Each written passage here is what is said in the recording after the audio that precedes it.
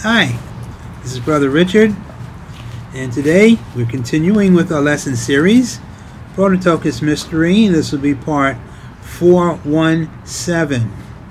We're continuing with our lesson titled Fourth Empire Dominion. This will be part 3. Scripture indicates before his fall, Lucifer founded a system.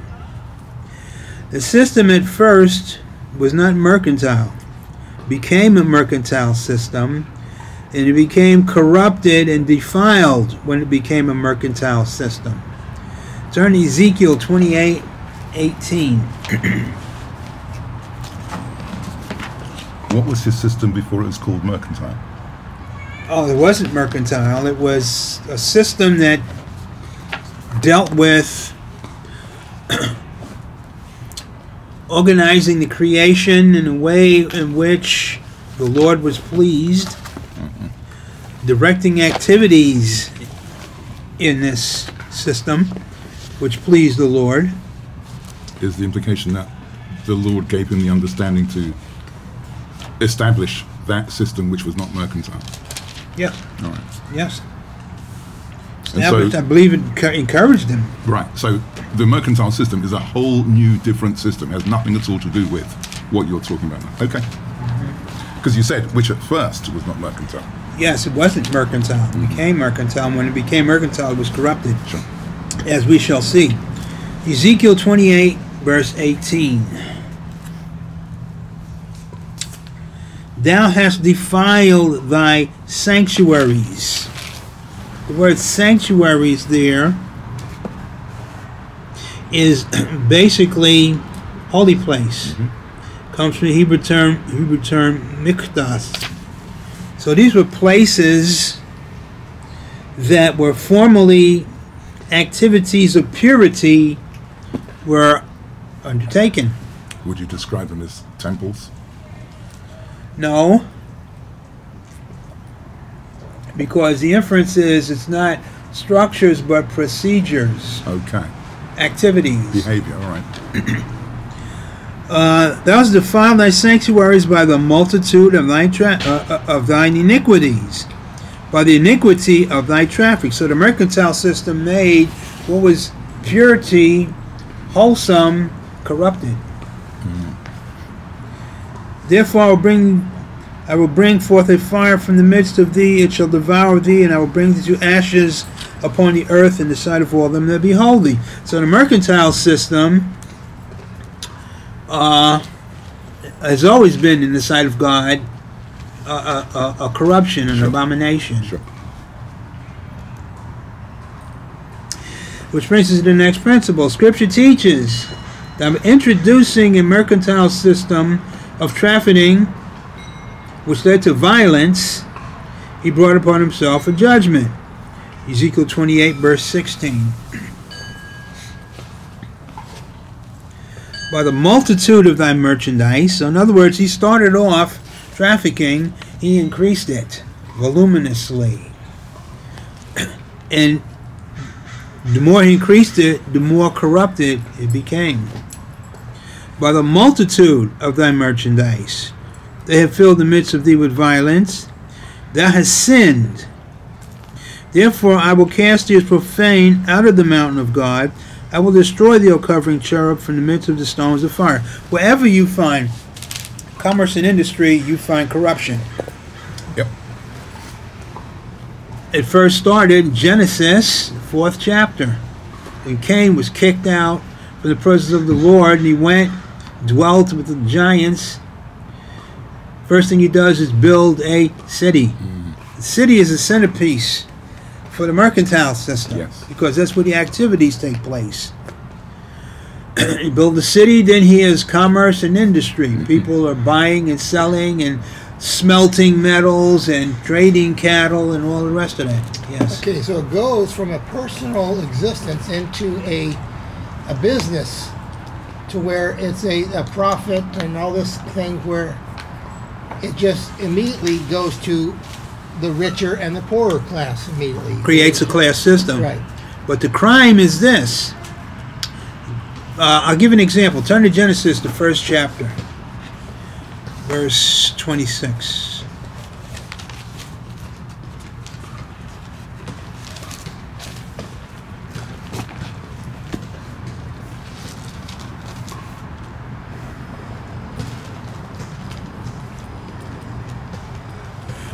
No, verse 29, Genesis 1.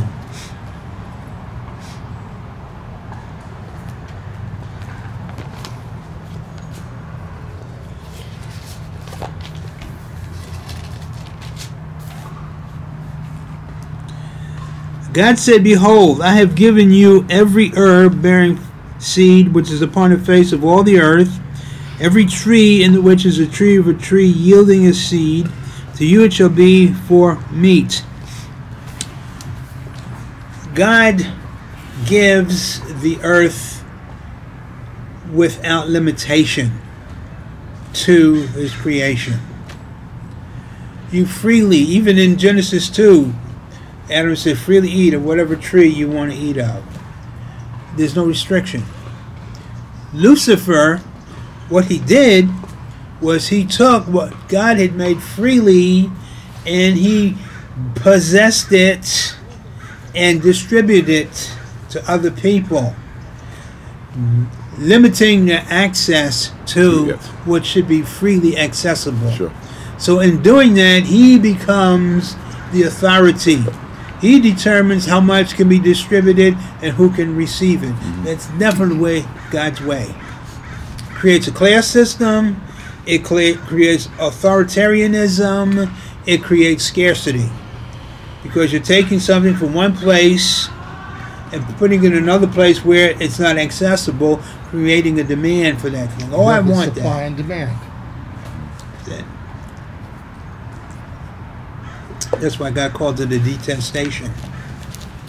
And that's all you have. Man's life forever after the fall has been centered around the mercantile system. Wars are fought, lives are lived, people are given a pseudo-reality. The mercantile system is called the world, cosmos. Cosmos means order, arrangement. Everybody you can see has bought into the mercantile system as a source of existence. People live their lives trying to gain wealth. People live their lives striving to make a position in the mercantile system, which encompasses buying, selling, and entertainment. All of it's corrupted. Wars are fought. Lives are lost. He uses the term violence. It's exactly what it is. It generates violence because it creates a demand that can't be met. And the person or the group, if they can't meet it one way, they're going to try to meet it another way. Drug trade. Sure. Everything centers around the mercantile. Religion centers around the mercantile system. What is the church? The church is a corporation. Detestable in the sight of God. But let's go on. Scripture indicates, after his fall, Lucifer established the harlot city as a place for his fallen followers. Isaiah 23, verse 13.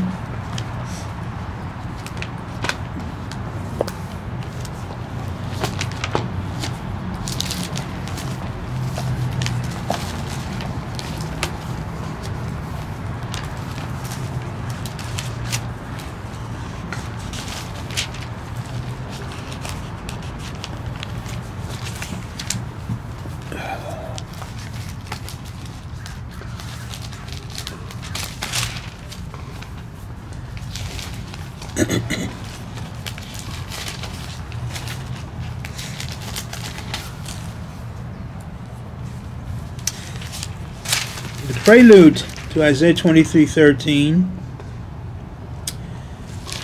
verse 11 and 12. We'll read. He stretched out his hand over the sea. He shook the kingdoms. The Lord hath given a commandment against the merchant city to destroy the strongholds thereof. And he said, Thou shalt no more rejoice, O thou oppressed virgin daughter of Zidon.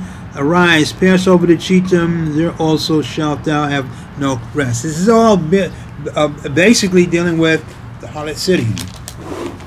Behold, the land of the Chaldeans. Now, the Chaldeans, as we said before, are a priest class. And in essence, the word Chaldeans comes from a Hebrew term, Kasdim, which means Babylonian astrologer. So it's a sorcerer's city. Behold, the land of the Chaldeans. This people, the Babylonian astrologers, was not till the Assyrian founded it for them that dwell in the wilderness. They set up the towers thereof, they raised up the palaces thereof, and he, God, brought it to ruin. It's going to happen, but he's looking at this as a future, present, a past, present, and future statement. So what's taking place here, the center, the masterpiece of Lucifer is the harlot city.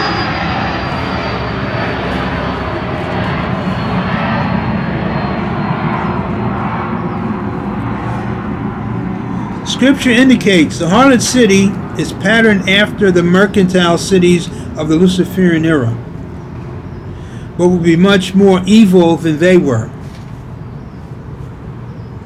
Turn to Revelation 17, verse 3 to 5.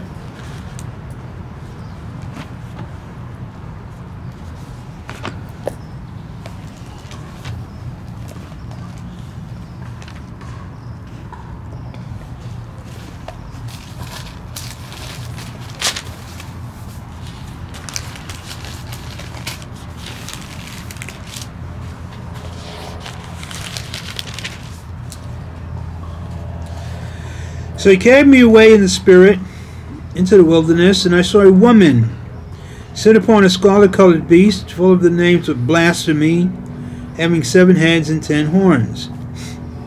The woman was arrayed in purple and scarlet color, and decked with gold and precious stones and pearls, having a golden cup in her hand full of abominations and filthiness of her fornication. Upon her forehead was a name written, Mystery, Babylon the Great, the mother of harlots and abominations of the earth. Now, it says that she's the mother of harlots. So every city that you find in the world today and existed before in the Luciferian time, patterned after the harlot city, she's the greatest. She's Lucifer's masterpiece, the mother of all harlots, and out of these cities come abominations, detestation. Everything you find in life comes from the mercantile system. Education, politics, society, everything is patterned off of the harlot city's mercantile system.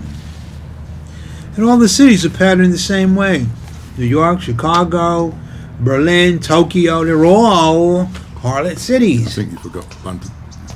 No, Small we place. don't. London is the band leader of the harlot cities. Interesting enough, the city of London, which is a square mile, as a corporation inside what we call London, is surrounded, it's ringed by buildings with gargoyles and gremlins surrounding it. The moment you pass outside of that ring of you're no longer in the city of London. So they're telling you that it belongs to Yes. You find that quite frequent. Gargoyles and stuff transcend European cities. Sure. The Vatican has them. You know, everybody is, you know, that's the story. That's talking about who the author of all this is. Scripture indicates that her judgment, all the city's judgment, will be to experience the torment of all the mercantile cities of the Luciferian. She's going to experience the greatest torment of all the mercantile cities. Ezekiel 26, verses 18 to 21.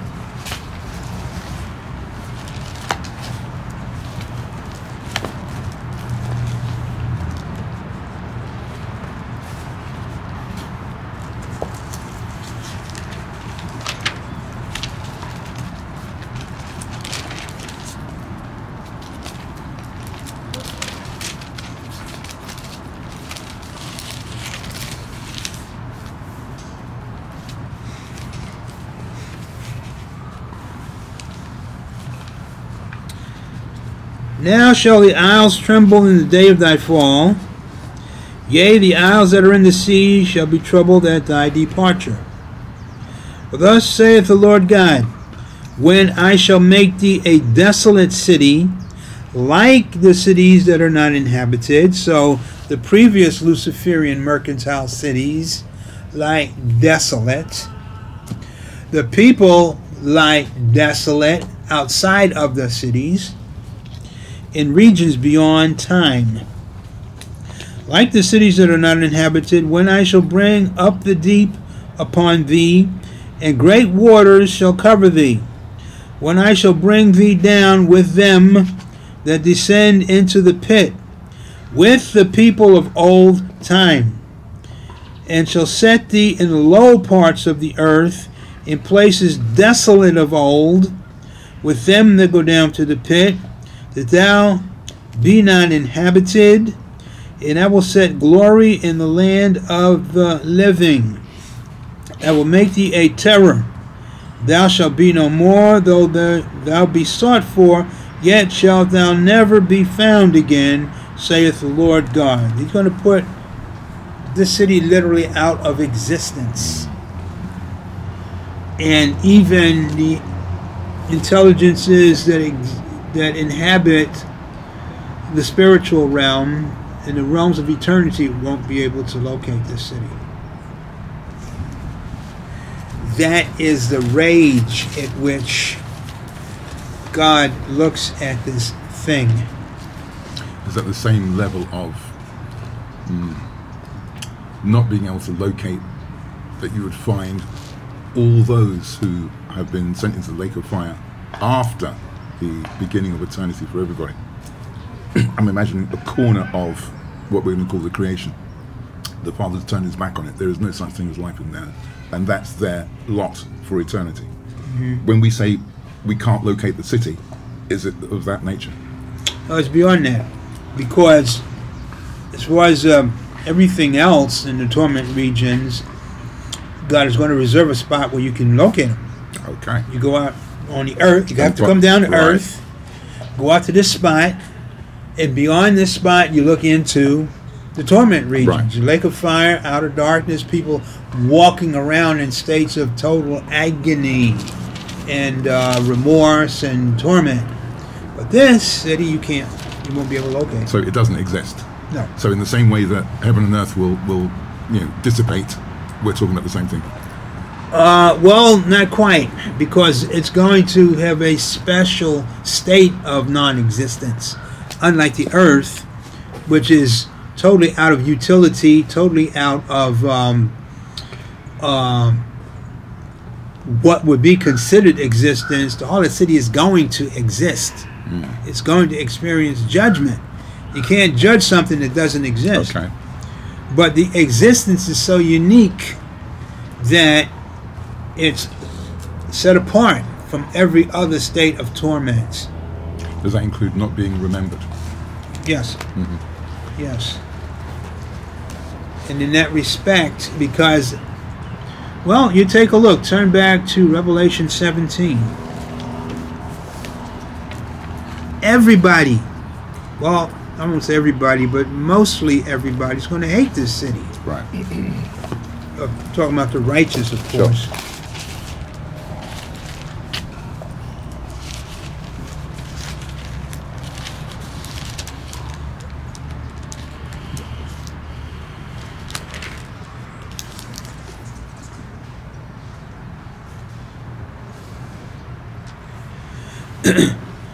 Verse 16.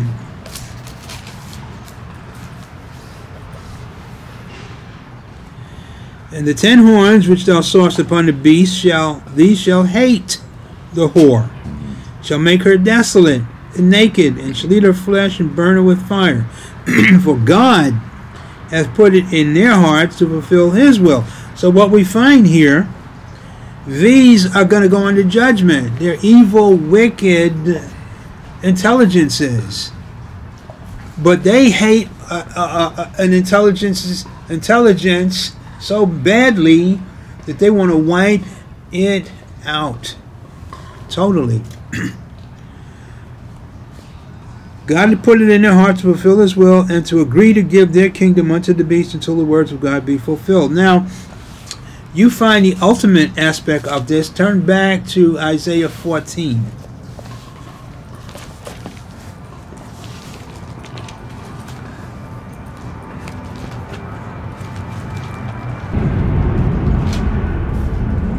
What God thinks of the mercantile system and how ultimately it's going to be erased from ever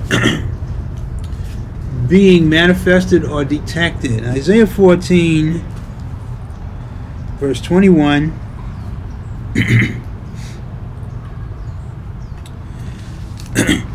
Prepare slaughter for his children. Children he's talking about are the bloodlines that he's established. The tares, that whole system.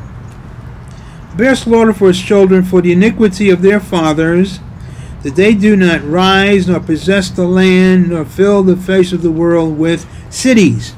So you see the connection here. The world is owned by the bloodlines who manipulate this system, all under Lucifer's domination. He influences the bloodlines influence activity that's taking place. That activity controls the human race. All the detestation. They've taken what God has given freely and they have usurped it. They have misused it. They have destroyed life and made it an abomination. What God initially meant to be beneficial, they've turned and made it a ruin. So he's not happy about that at all. So what we find here, it says, prepare slaughter for his children for the iniquity of their fathers, that they do not rise nor possess the land nor fill the face of the world with cities. For I will rise up against them, saith the Lord of hosts, and cut off from Babylon, the harlot system, the name and remnant and son and nephew, saith the Lord. I will also make it a possession for the bittern and pools of water, and I will sweep it with the bosom of destruction, saith the Lord of hosts.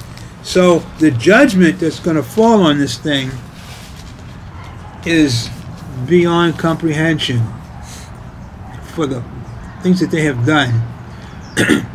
And the result of this is that it's going to be effaced from the millennial period. It'll be forgotten. It will be a detestation which, along with Lucifer, is going to be put in a far, far, far secluded place of inaccessibility.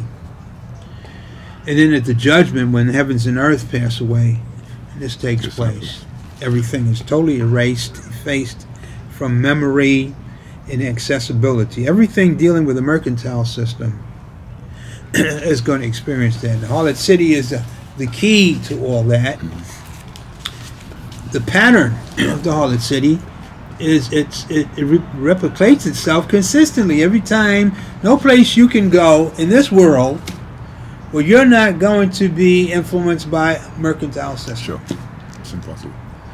Everybody on the face of the earth. So that thing has been designed to be a death sentence to the human race. Not only the human race, the nations as well. They're part of the mercantile system. Right. Everybody experienced the same thing with the fall of Lucifer. He brought this thing into existence. He perpetuated it, and it's going to be perpetuated until it's brought down. Do you imagine that those who are from Did you have a question? Yes. Okay. Would you explain in a little more detail what the mercantile system is? Commerce and industry. That's it? Buying and selling. When you look at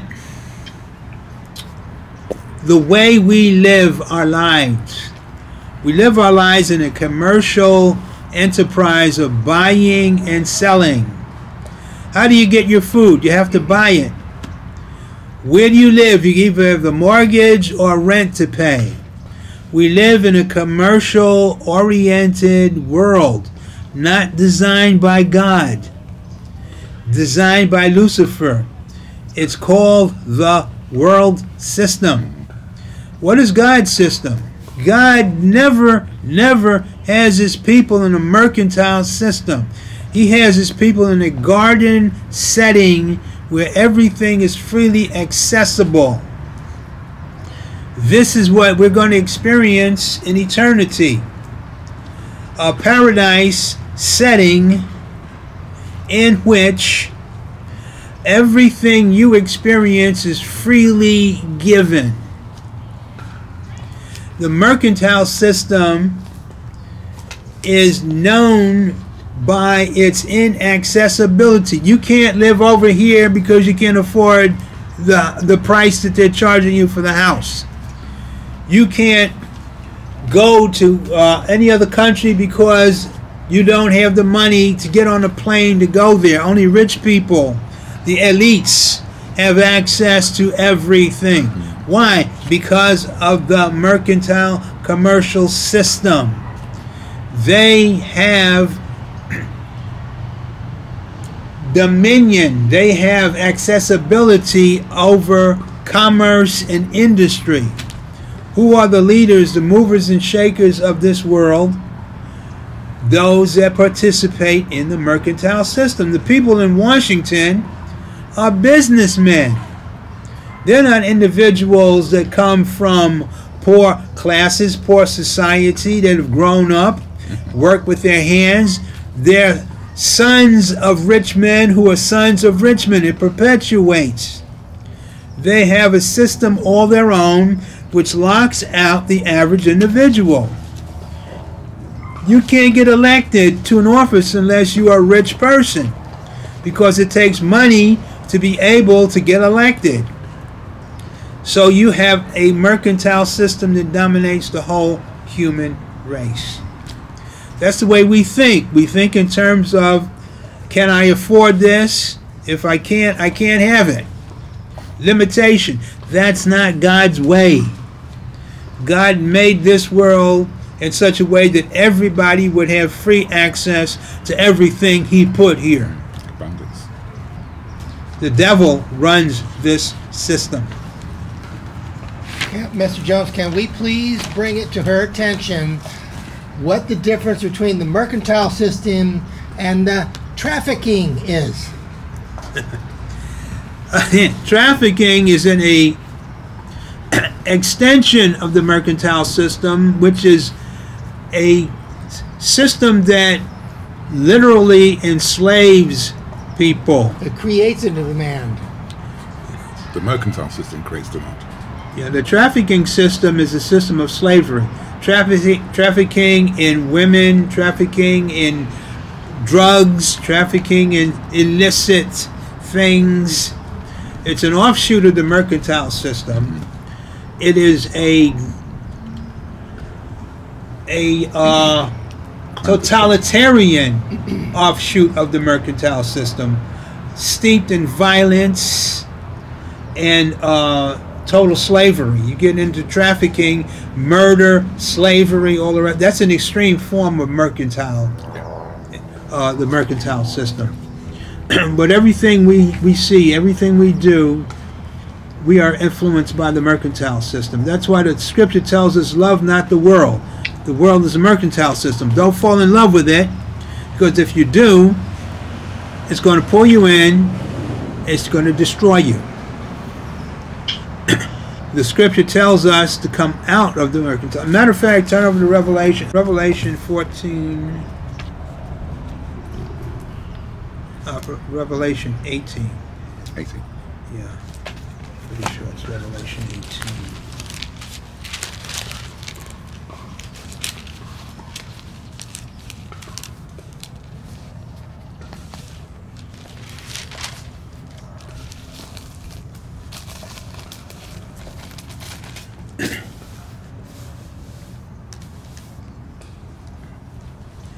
Yeah, Revelation 18, verse 4.